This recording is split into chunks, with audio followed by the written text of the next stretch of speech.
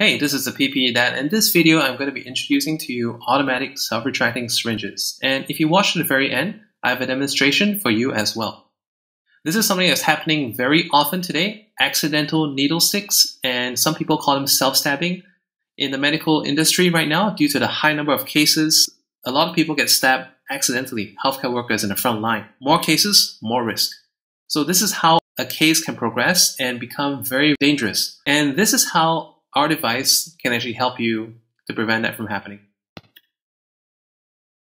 It looks just like any other syringe. First, you just take it out of the packaging. It's like a syringe with a needle attached at the front.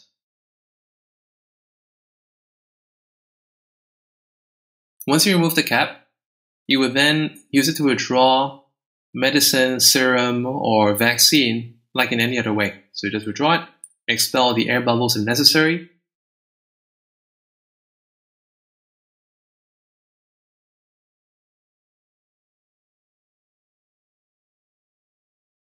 You would then inject like the usual way, but right at the end of it, pay attention to what happens. With that additional pressure, it goes back into the syringe body.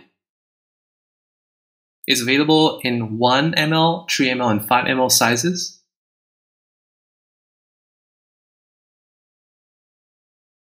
Now stay tuned to this demonstration. Notice when I inject it, it just goes right back in. Now you see it, now you don't. Contact me via the blog address, also in the video description, on information on how to place your order.